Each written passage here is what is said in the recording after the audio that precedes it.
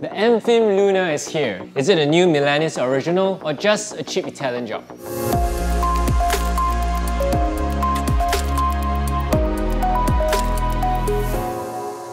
This is the Luna from Anfim. It is said to be the fastest and most modestly priced professional cafe grinder out there.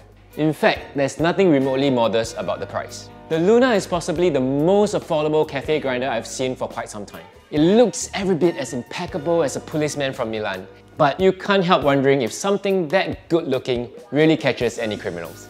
Single-handed grind size control might not sound like much, but if you're in the middle of a slam, you don't need a wrestling match with your grinder. This is stepless and effortless.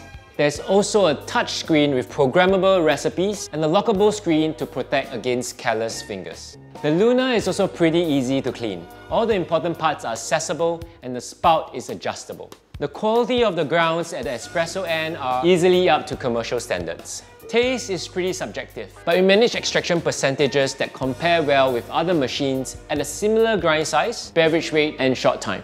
The Luna is Anfim's entry-level cafe grinder, with the SP2 and SP2 Plus being the heavy volume machines in the series.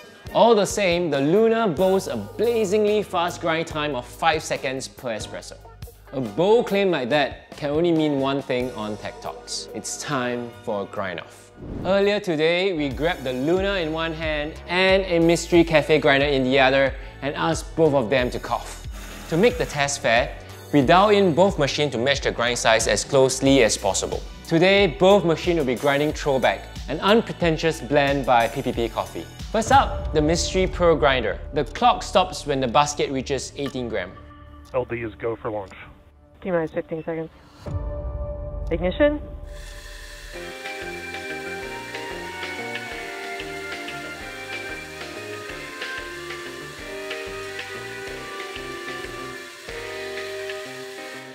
At 12 seconds, my basket overrunneth. Here comes the Luna. The time to beat, 12.16 seconds.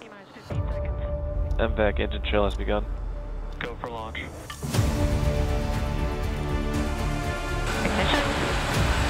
The clock is running. Execute.